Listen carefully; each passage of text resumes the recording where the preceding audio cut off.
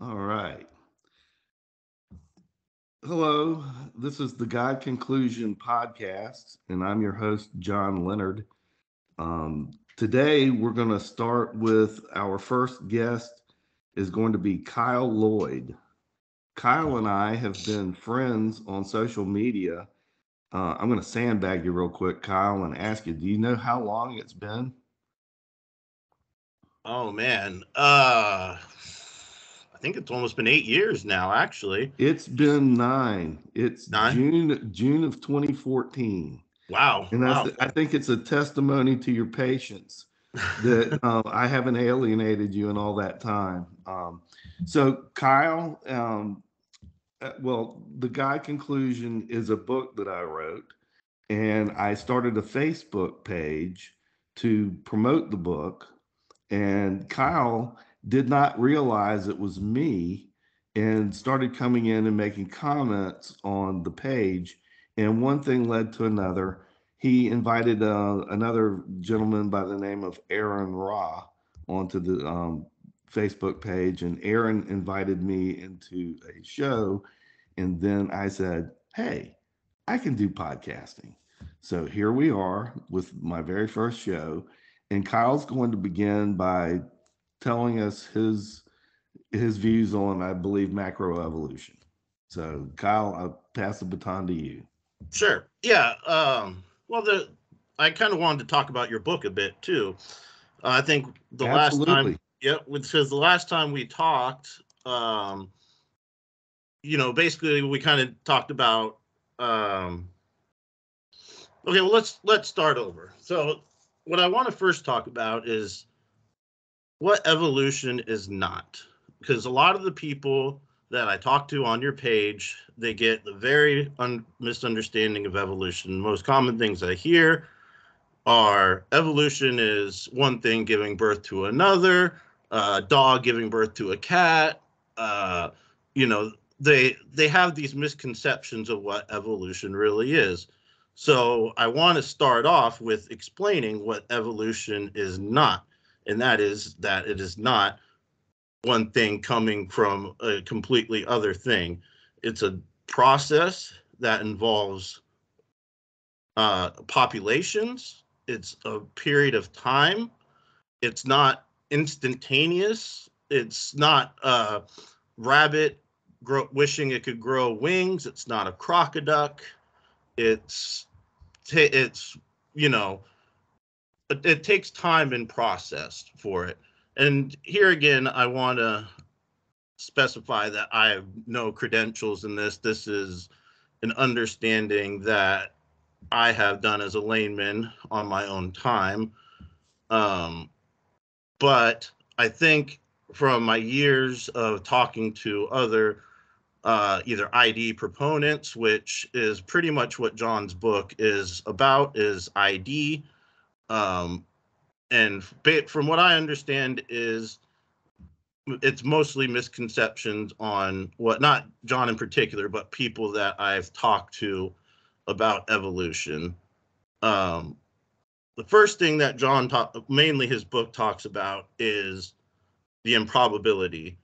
The premise one for usually the improbability was life was either created by God or random chance. The premise two is the probability of life emerging by random chance is extremely unlikely. Conclusion, therefore, life must have been created by God.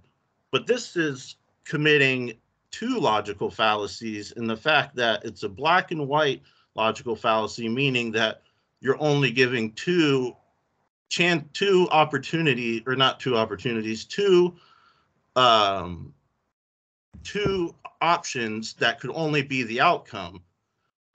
That's like saying, um well, the pyramids could have only either been created by aliens or a tornado. Well, we know that tornadoes don't create pyramids, so therefore it's aliens, because the Egyptians, they couldn't create that technology. So I think when you break down the probability argument, because you can talk about dice too. When you're rolling at one dice, what's the probability of rolling a 1 through 6? 1 to the 6th power. What's the probability of rolling 2 6s, 2 to the 6th power, so on and so forth, the larger you get. But arbitrarily assigning probability to something doesn't make it more unlikely, because rolling 8 6s is just as likely as rolling 8 of different numbers on the side of dice. So I think that's something that John and I will definitely talk about. But also, the biggest thing is you push it back to God being the ultimate Boeing 747 in the end. Because you say, well, everything has to have a creator, but except for God. So you have the special pleading, but God is the ultimate Boeing 747. He is the ultimate complexity, the ultimate all-knowing being. So in the end, you're just pushing it back. And this is why I've had problems with the improbability fallacy and in God in general. And I guess I consider myself an agnostic atheist, where, I'm open to there being a God. I'm not so much, thinking of a Christian God. Maybe there's something like Spinoza's God, where universe is God, and, we worship nature as a whole. But also another thing I've heard John talk about is irreducible complexity. I don't think John uses the irreducible complexity as Stephen Meyer does. He's explained it to me about cells being irreducible complex. And my understanding about cells is that they break down into very basic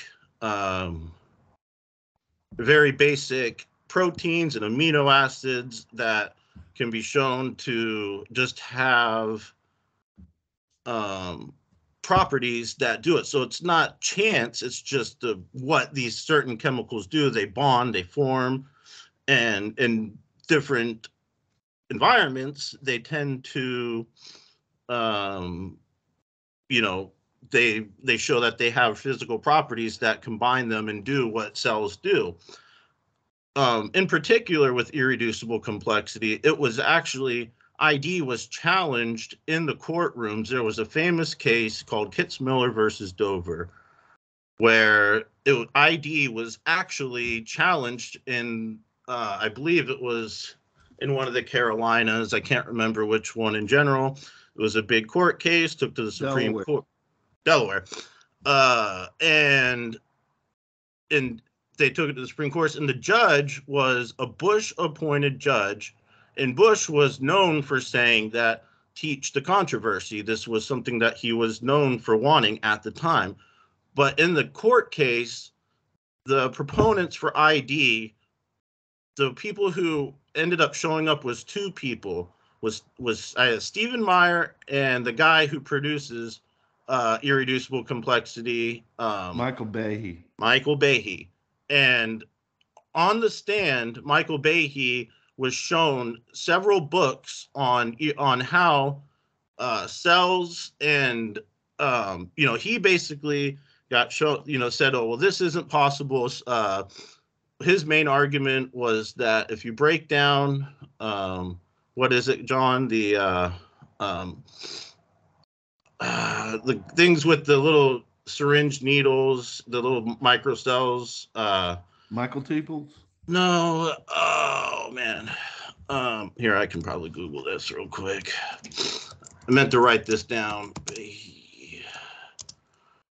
Oh, the bacterial, the flagellum. Bacterial flagellum. Basically, he said that if you remove certain components of a bacterial flagellum, that they become unusable. Which he was shown several instances of that not being the case.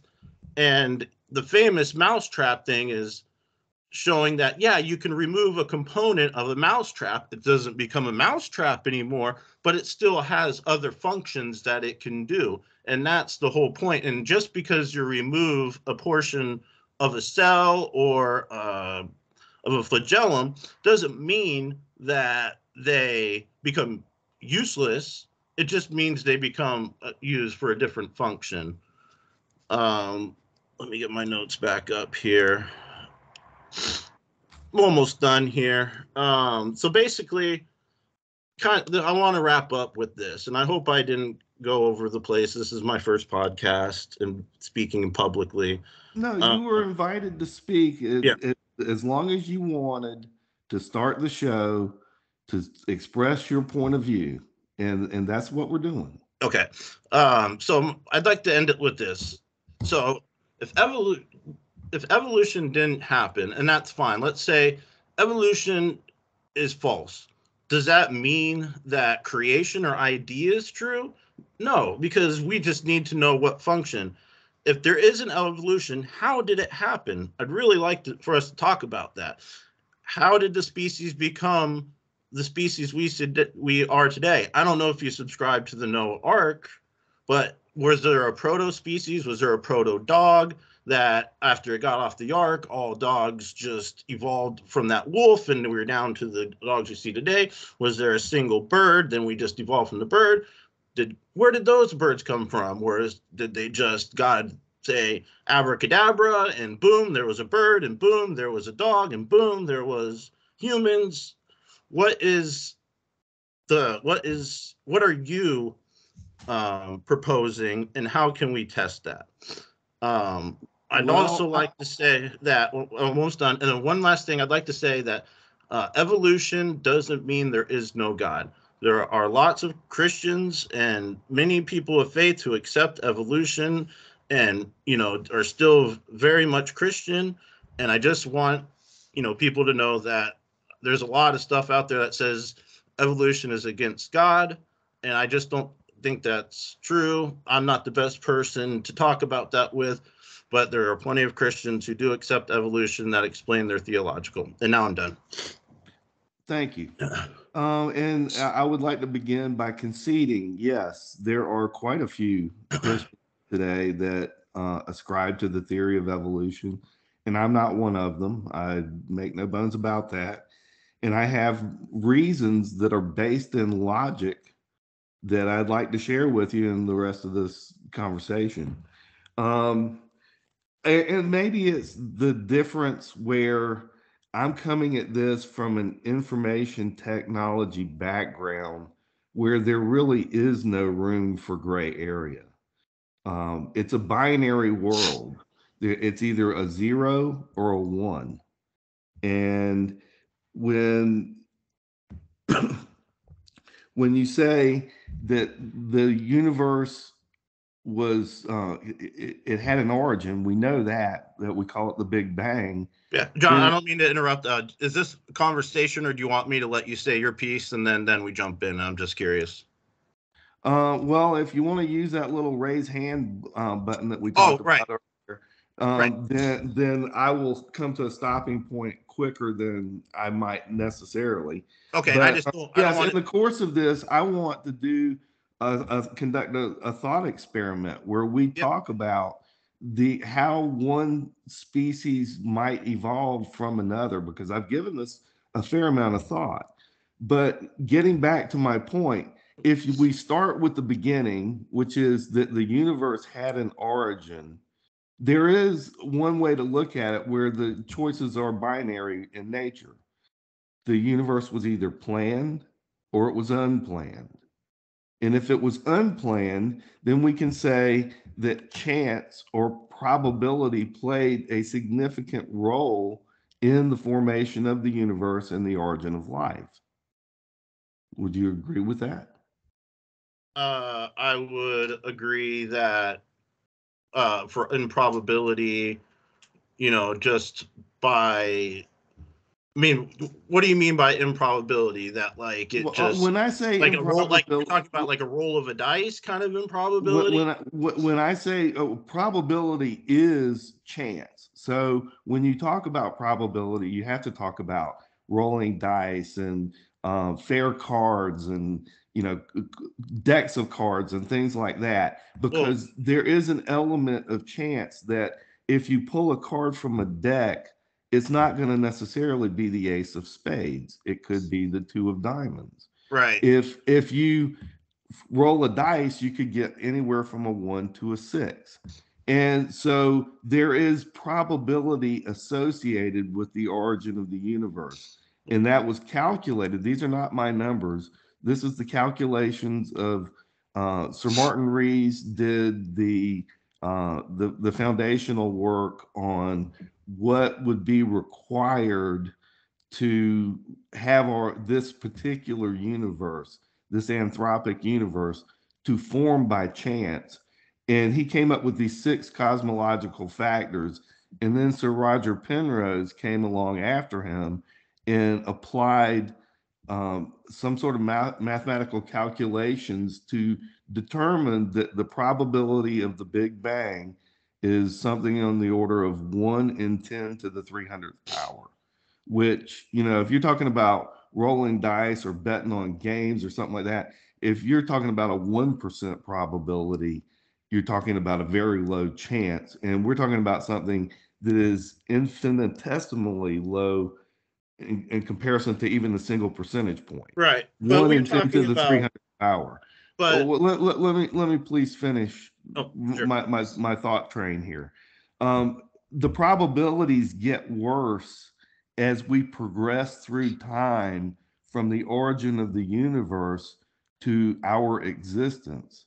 We have immediately after the Big Bang, we have cosmic inflation, which is not, it's tied to the Big Bang, but it happens immediately afterward, where space stretches at a much faster rate than it is currently expanding today. And that calculations was also done by Sir Roger Penrose, and he calculated that the number was somewhere in the order of 1 in 10 to the 124th power. And I don't even know how to write that number. It's so ridiculously low.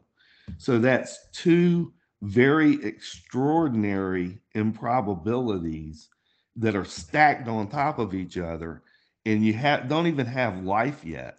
You've only got a universe capable of supporting life. And then when you get into the origin of life, the calculations on the formation of a single protein, I don't want to try to quote numbers. I was watching a video on it earlier today, but they were trying to put it in, some context where it's an amoeba crossing the universe, and it can cross the universe with every atom in the universe 100,000 times or something ridiculous before a living cell can be formed, because it is that improbable that all of the ingredients of a cell, and the minimum cell today that is estimated that it's got a minimum of 300 proteins, and just the formation of one protein produces yet another astronomical improbability.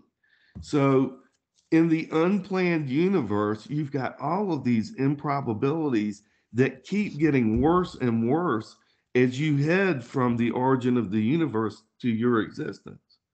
Whereas in the planned universe, where God the creator speaks the universe into existence, I mean, the stories that describe God are fantastic. They're very hard to believe. I concede that, and I see that you want to speak, so I'm going to shut up now and give you the opportunity. Yeah, I think what you're forgetting though is that these things have properties to them, that they do stuff, like when you're talking about like proteins forming.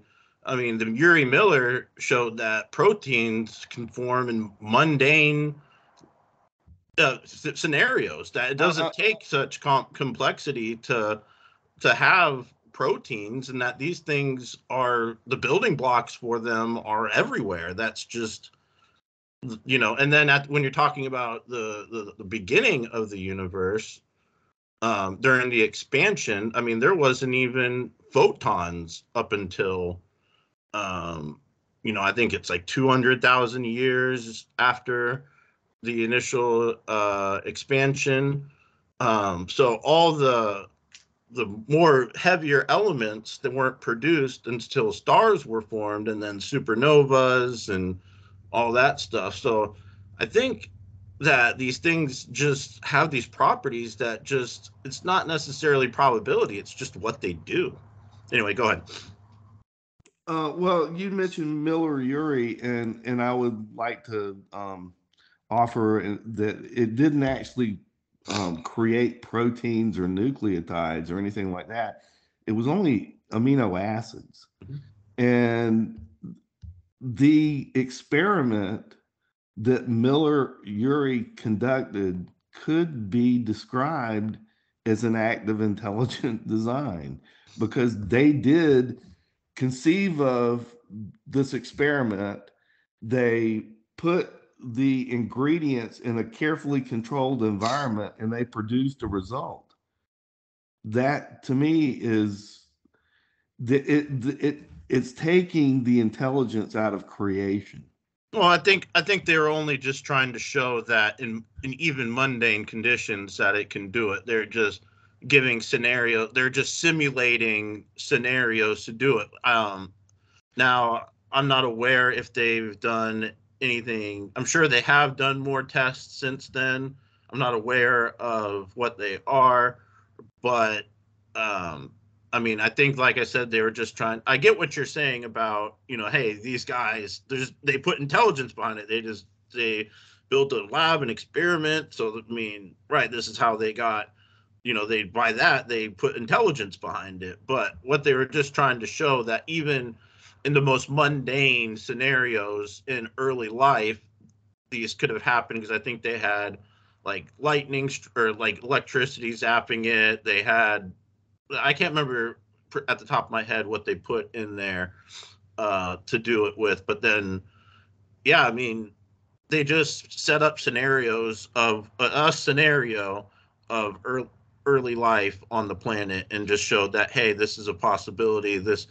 And that's another thing that a lot of creationists get wrong, is they thought that the Urey Miller was trying to prove life from non-life, when that's not what they're trying to do at all.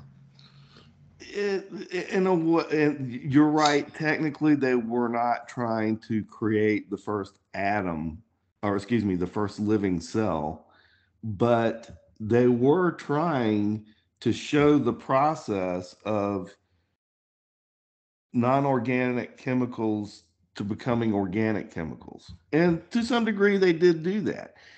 And I will be the first to admit, my position is not one that is immune to criticism, because it does rely on faith. I mean, I am a Christian, and so my beliefs are based on faith. But I'm coming at this from the perspective of trying to use scientific evidence and logic, which is my strong suit. It was my career for the longest time in computer programming. So I'm trying to take a logical approach to this and still seek the truth, knowing that I've got confirmation bias, knowing that I'm going to be looking to interpret information in a way that's favorable to my worldview, just as you're doing the same thing.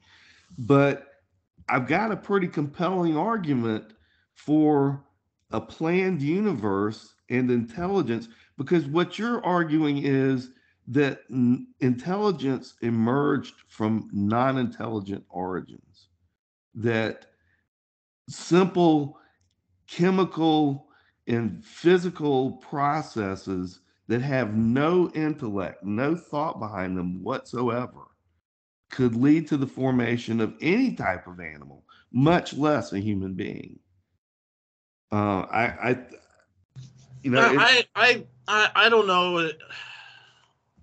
I want to push back a little bit on the faith thing, because it's not like I'm like jumping for joy that we're like primates and that evolution is true. It's not like that's something that, because I tried many times to be a Christian. I looked, I wanted to look at the Bible and many other religions too. I was, having, a conflict of faith in my late teens and early 20s. I was having a hard time in my life. I thought that becoming a Christian would be a great way to help me, better my life. It's got, some rules. So it's not like I'm like want evolution to be true. It's just that the evidence that I've been shown is just seems overwhelming. That we're apes, and that we're descendant, that we have common ancestry between chimps and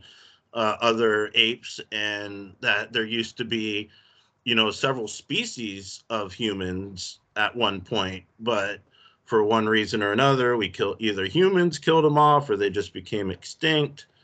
And I think that when you get down to the real tribalistic part of humans, you can see a lot of similarities between us and apes, and not just in homology, but the tool usage.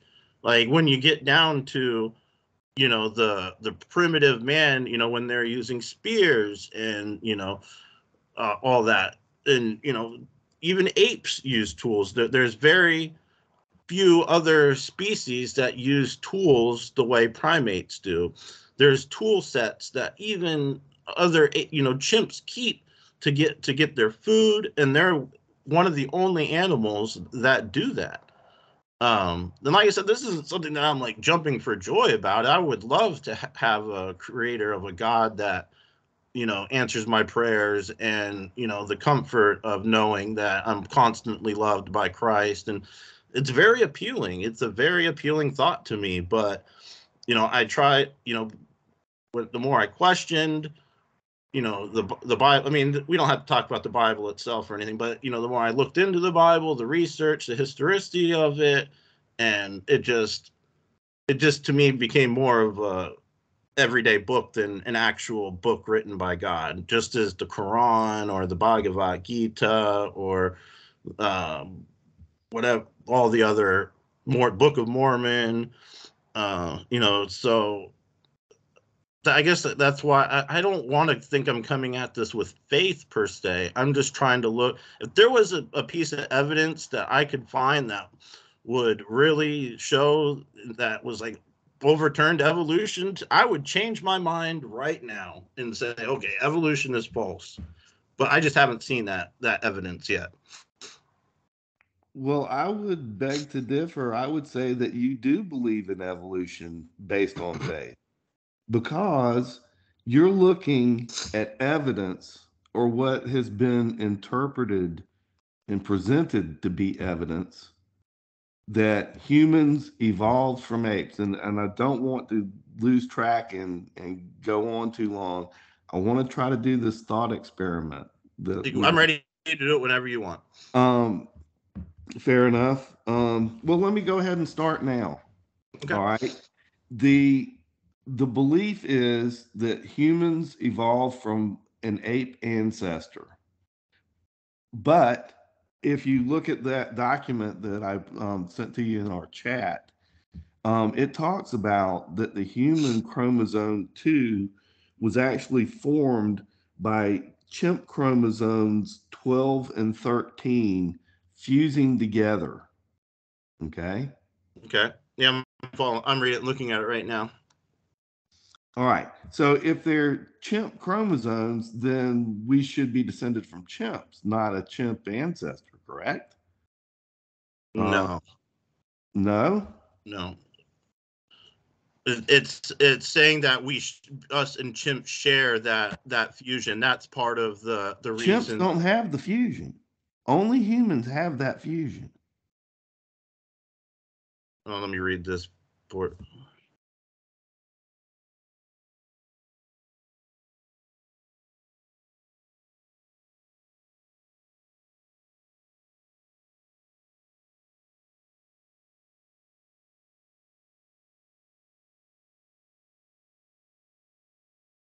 And just for the I'm record, reading this this is part a that, I mean, this I'm is the beginning, but it says sequent blocks that closely flank the inverted arrays of degenerate telomere repeats, making the fusion sites are duplicated at many primarily sublomeric locations. In addition, large portions of 168 KB centromere proximal blocks are duplicated.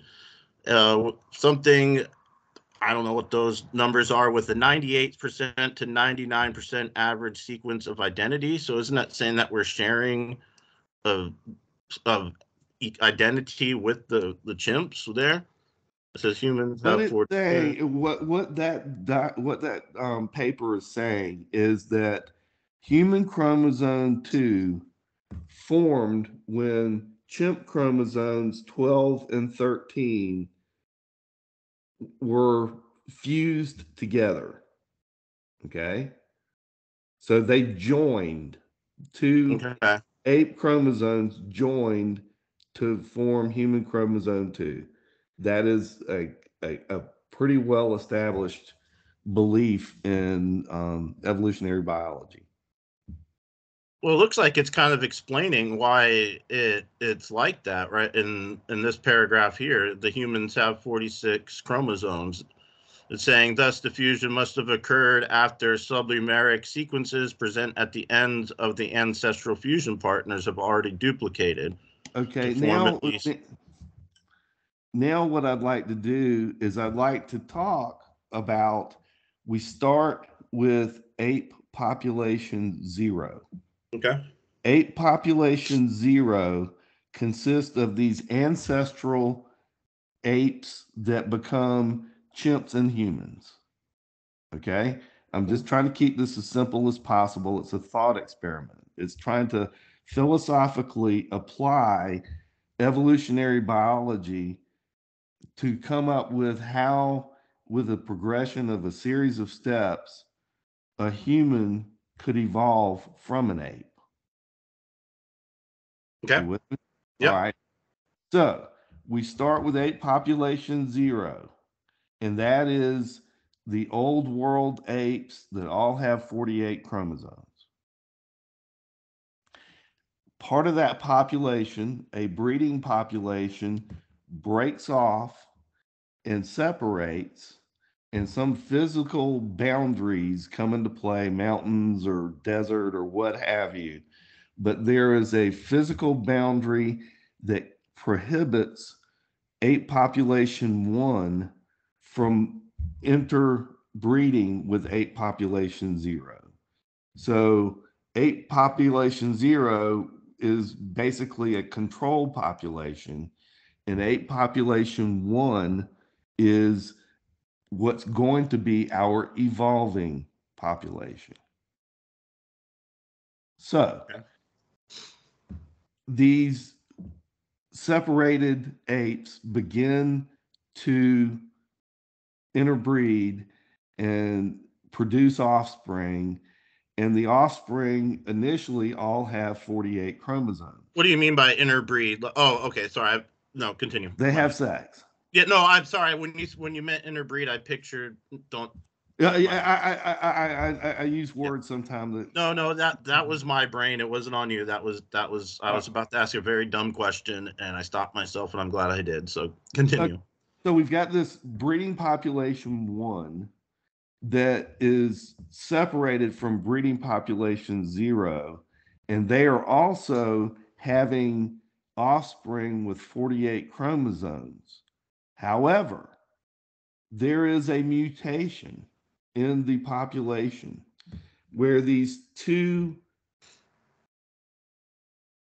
chromosomes merge or attach to them to each other and form one larger chromosome that will eventually become human chromosome number 2. Okay. It's described in all the literature in that paper that I showed you. It's described as a fusion event, Okay. which means it's something that happens quickly.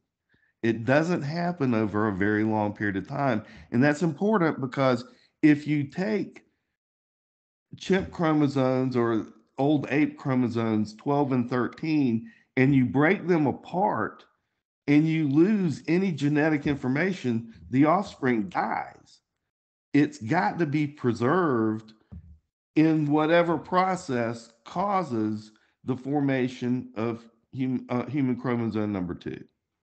And it's described in these papers as fusion. The technical term for it is Robertsonian translocation. But the fact remains, it's something that can't happen over millions of years or hundreds of thousands of years. It's got to happen quick. It doesn't mean that this new population goes from being apes to humans in one step. It means that there's this new mutation that is now, it is currently a rare mutation, okay? Because it's only happened in a few of the breeding population. And there's maybe 100, maybe there's 500 mating pairs of animals in this population, but only a few of the offspring to start have that fusion occur where HC2 has formed. Okay. So Okay. it starts as a rare mutation. Perhaps it becomes more prominent over time, over many generations, so that it becomes a recessive trait. But there's no way that it can ever become a dominant trait, and the trait such that every member of that population that breeds gives birth to human chromosome 2 offspring. The dominant genes are always going to be 48 chromosomes, and they're always going to be overriding the rare mutation. So my point is pretty simple. When you try to do the nuts and bolts of biological evolution, how do you ever get even one step in that direction without what we know from observation of dominant and recessive genes, that dominant genes always wins? In human populations, in Scandinavian countries, blonde hair, blue eyes, very dominant. But the second you bring over somebody with brown eyes, those offspring are going to have brown eyes. It's never going to work. Evolution is an undirected process. It doesn't have any rhyme or It reason. does. It is directed though. Natural selection is. It's not just blind. That's it has natural selection too. So it has that as a guiding process. What is the guiding process of natural selection? Natural selection is the environment. It's basically like it's allele frequencies. It's environmental. It's it has very much a guiding process in what happens to how animals evolve. The environment plays a big part of it. They like the basic thing. They either adapt or they don't, or the ones that fare better in a certain environment, so those genes get passed on to their offsprings. The ones that can survive, they pass on the traits to their kids. So it's natural selection is what's guiding evolution. And Okay, if I could interrupt you real no, go ahead. quickly, um, read any documentation on evolution, and you will not find anything that says directed evolution is a contradiction in terms. It's a conundrum. You cannot have direction and evolution. Evolution cannot have any direction. That you've got to be able to have negative mutations and neutral mutations just as often or more often than you have positive mutations. If there's no Neutrals are the most direction to it. common. Neutral mutations are the most common. Harmful uh, and good, quote unquote, are the most rare. I'm trying to look for something about where did it go? About natural selection. Oh, right here. Let's see. Let me try this.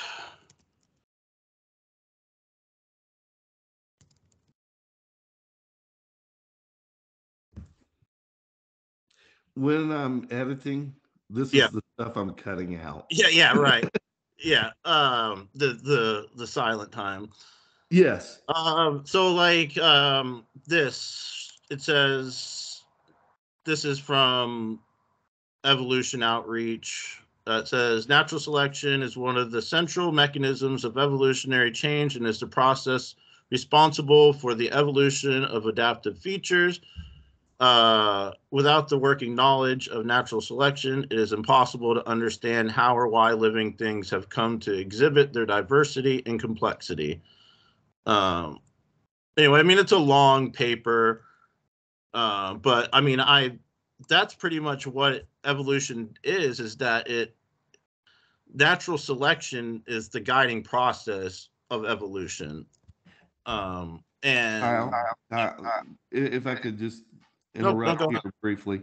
Um, what you're doing is you're reading papers and you're just regurgitating what these papers say. And all I'm asking you to do is think. Think about what is the guiding mechanism of natural selection. It is two animals mating, sexual reproduction. It's animal instinct that you're talking about. It's populations. It's not animal to animal.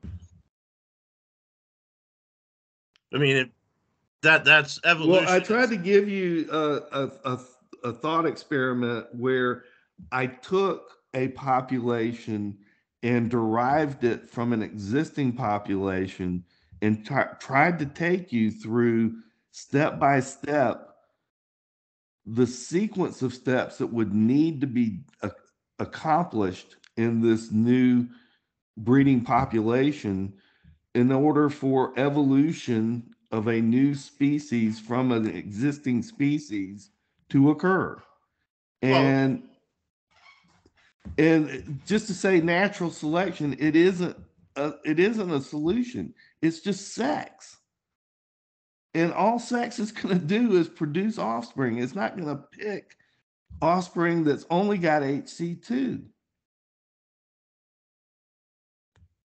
I mean, so when evolution happens, when you split, I'm trying to follow along with you here because when you're splitting evolution, the species zero from one, like you said, the species is that zero species for many generations. It's not, and then when they're over in this environment, they get separated, say, and they become adaptive to that environment.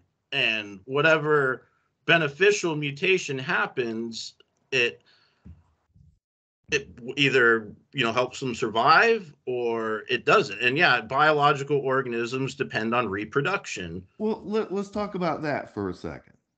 Um, what would be the identifying factor in the formation of human chromosome 2 that gave the offspring any sort of survival advantage? Well, maybe it didn't do anything. Okay, so it was a mutation that was neutral in the sense that the parents couldn't identify any change in the offspring. Because Right. where I'm trying to get to is in the wild, if you have mutations that occur and the parent recognizes that the offspring isn't like the parent tends to abandon that offspring, But sometimes even kills it. that's not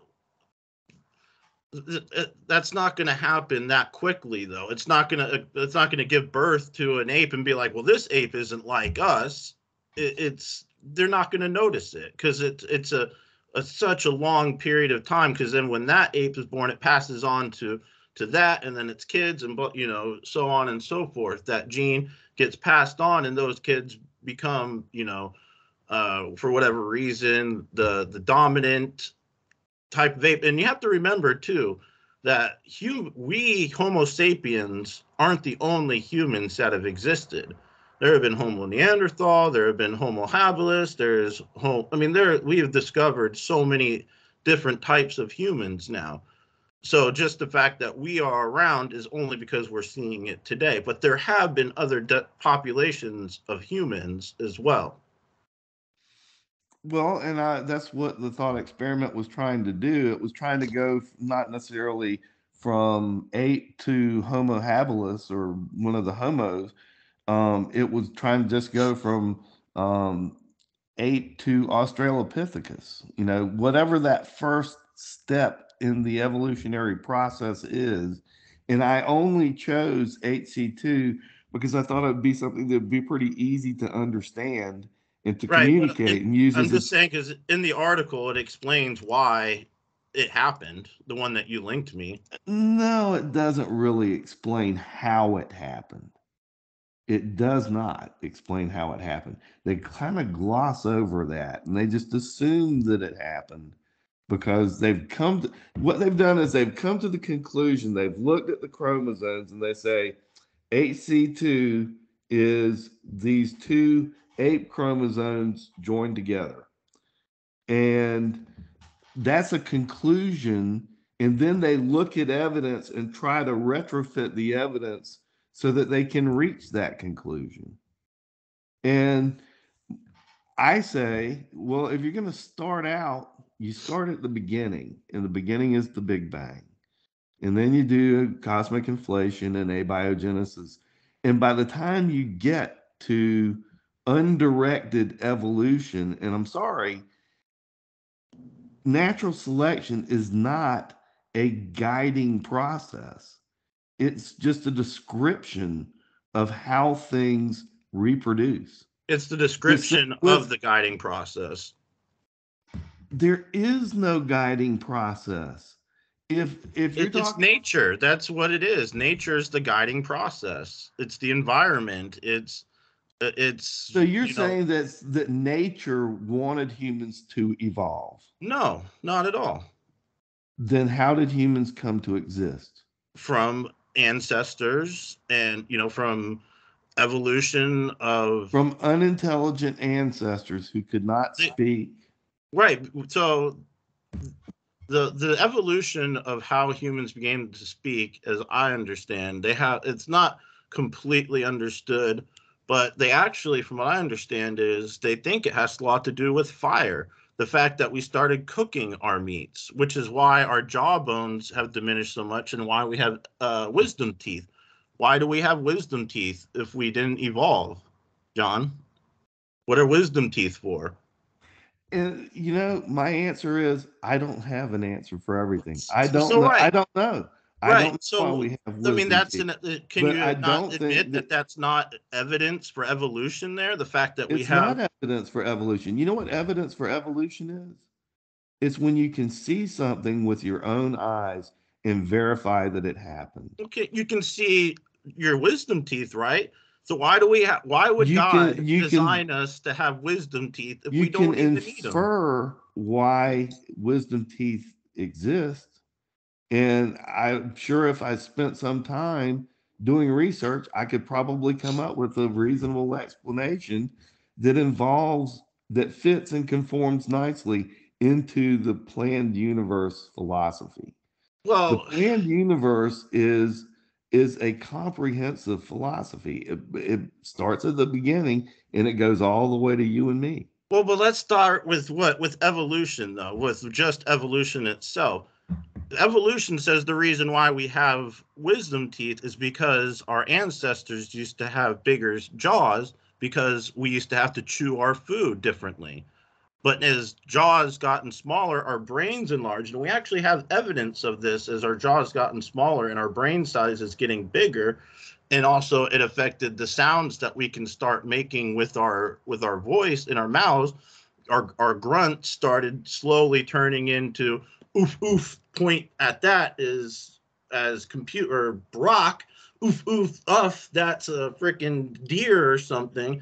It just slowly evolved. Our language evolved over time to get more complex, and so I think evolution perfectly explains why we have wisdom teeth. Do you not see the problem here?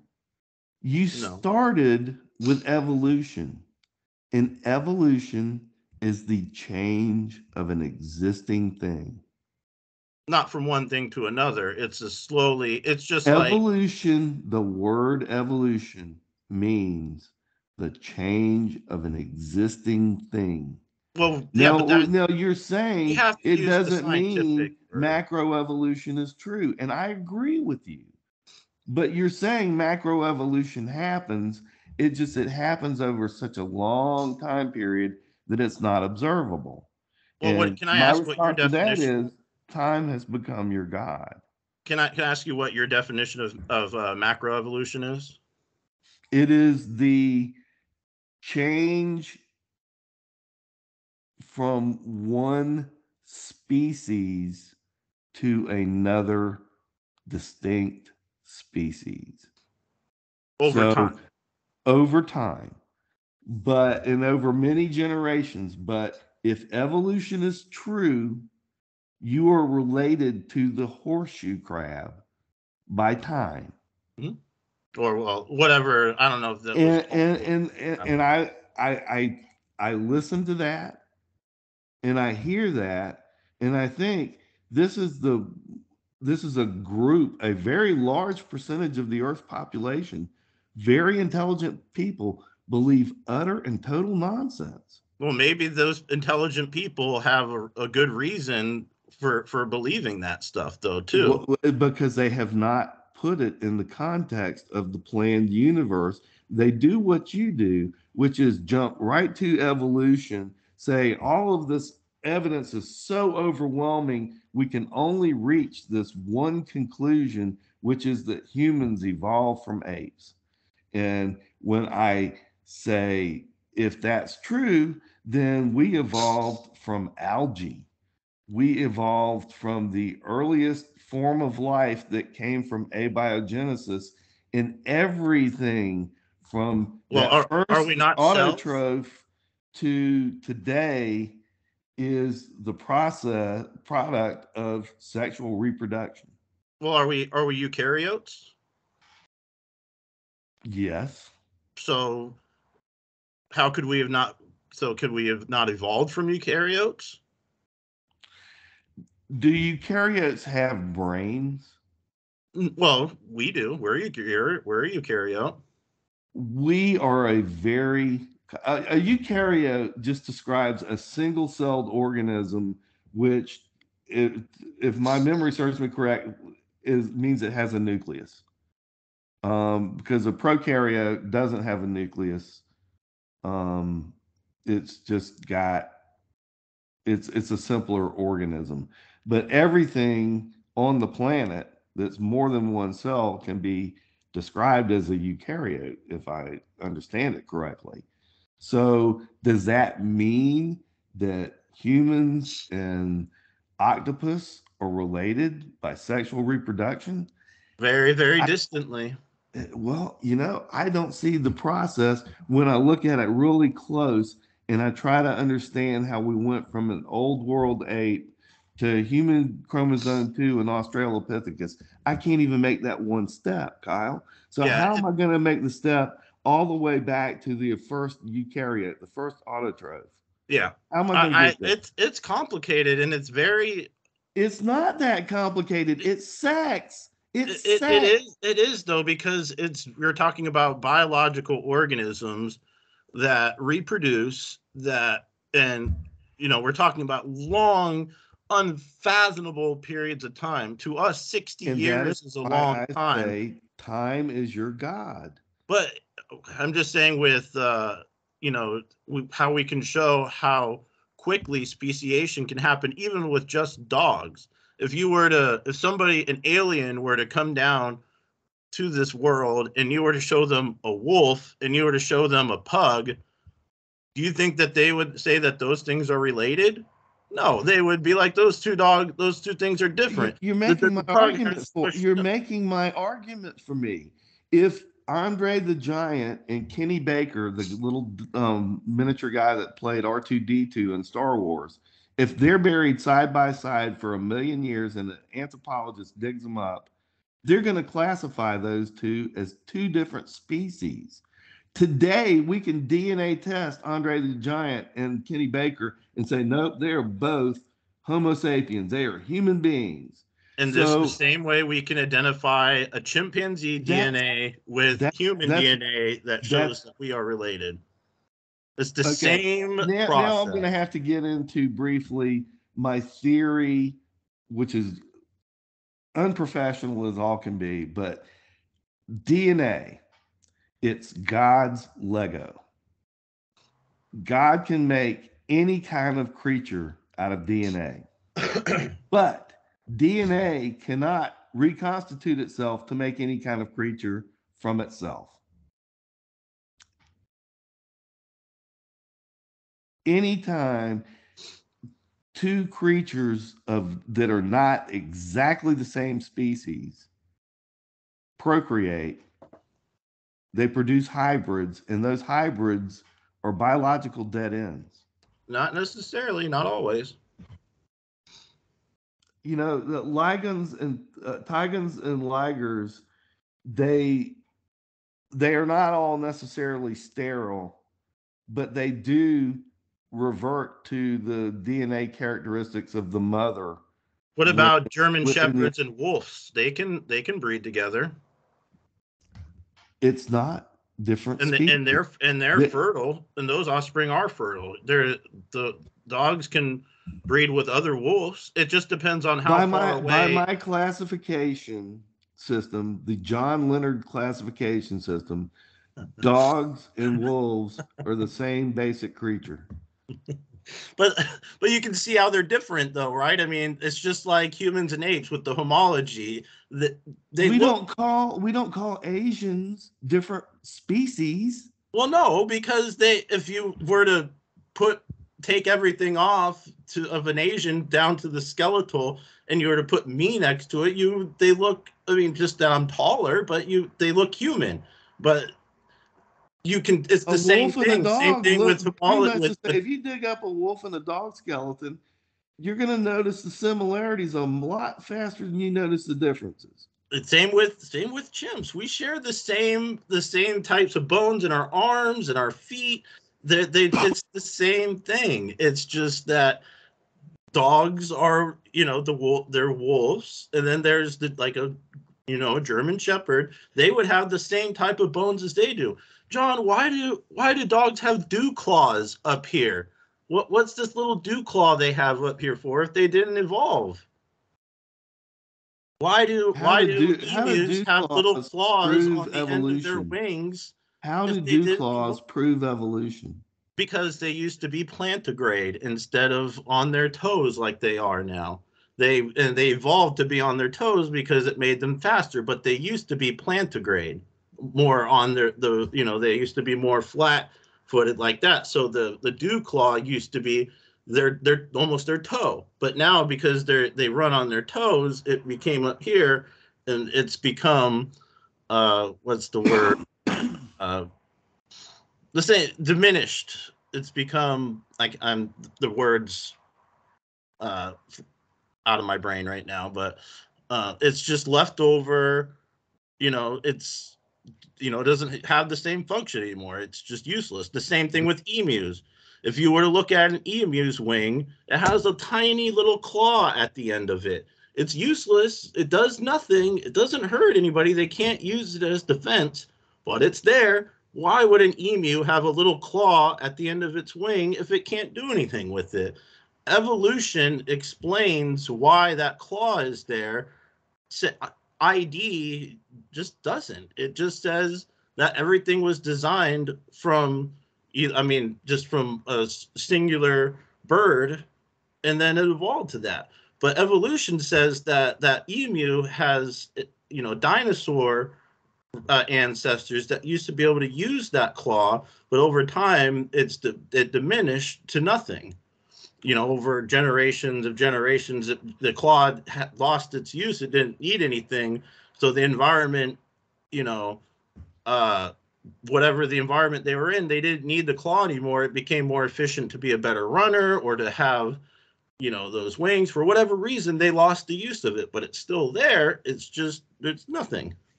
Same with the legs in whales. I'm glad that you mentioned that because I was about I to knew it. mention the vestigial organs in whales. I mean, people they look at evidence and they come up with an interpretation that fits their worldview. Evolutionary biologists, they look at the whale and they see these bones in the whales and they say, ah, they're vestigial legs. The whales used to have Vestigial, legs that was the word I was looking for. and the legs went away, but the bones stayed in there. But then you read other evolutionary biologists, and I don't remember whether it's in the males, it supports the phallus during the sexual mating process, or if it's in the females only and it's for the birthing process. But from what I've read, only one of the two genders in males, I mean, in whales, not males. One of the two genders, and we can say that there are only two genders in whales. Um, but I'm with you on all that, John. I know that. That's why we've been friends for so Yeah. long. But whatever it is, if it's only in male whales or if it's only in female whales, these bones apparently do not exist in both genders. So that tells The me legs that itself, or is it just that bone? they serve a function, they serve a purpose. They may not serve it all the time, but they serve it at some point.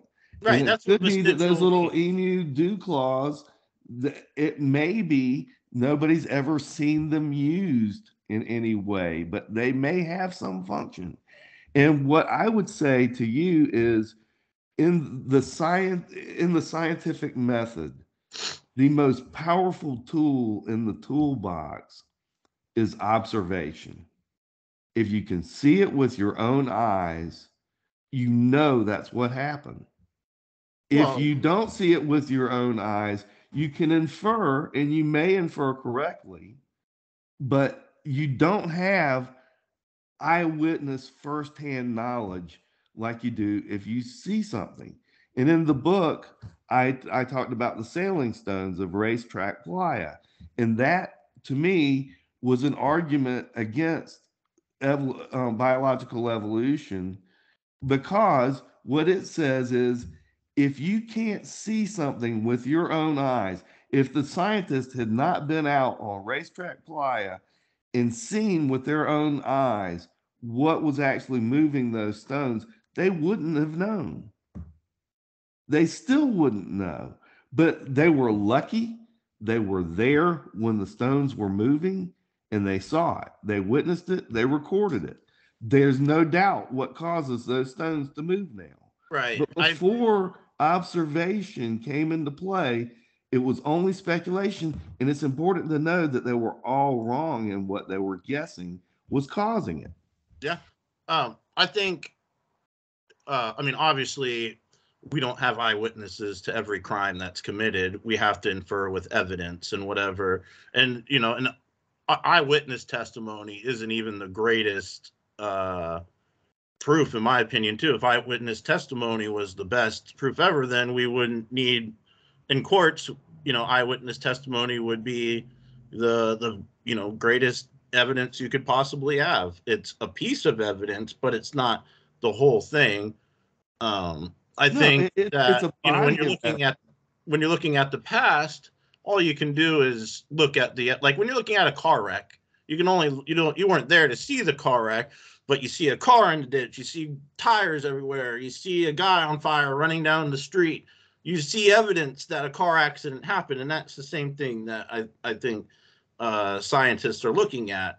And vestigial doesn't necessarily mean it's completely functionless. It just means that it lost its original function to what it was. Even that claw, sure, maybe there's something that they use it for now that we don't know about, but its original function of being a main defense is gone. It's just used for different things. And evolution really it predicts vestigial organs, and that's something that teeth are in us.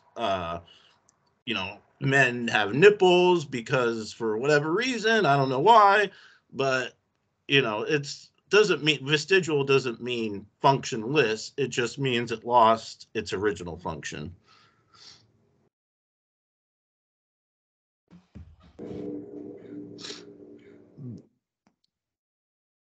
That's not an invalid point.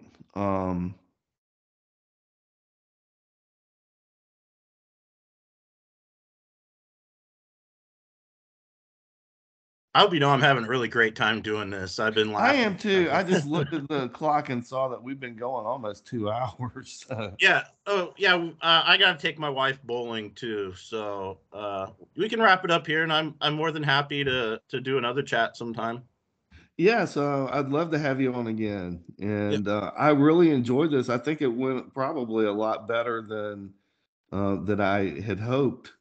Yeah, Given I had a great time, man. I the was laughing maiden and chuckling. voice there, and yeah, it was a good conversation. So I'll thank you now and say goodbye, Yeah, and thank you, John. we'll do this again. Cool. All We'll right, talk to you soon. all right, bye.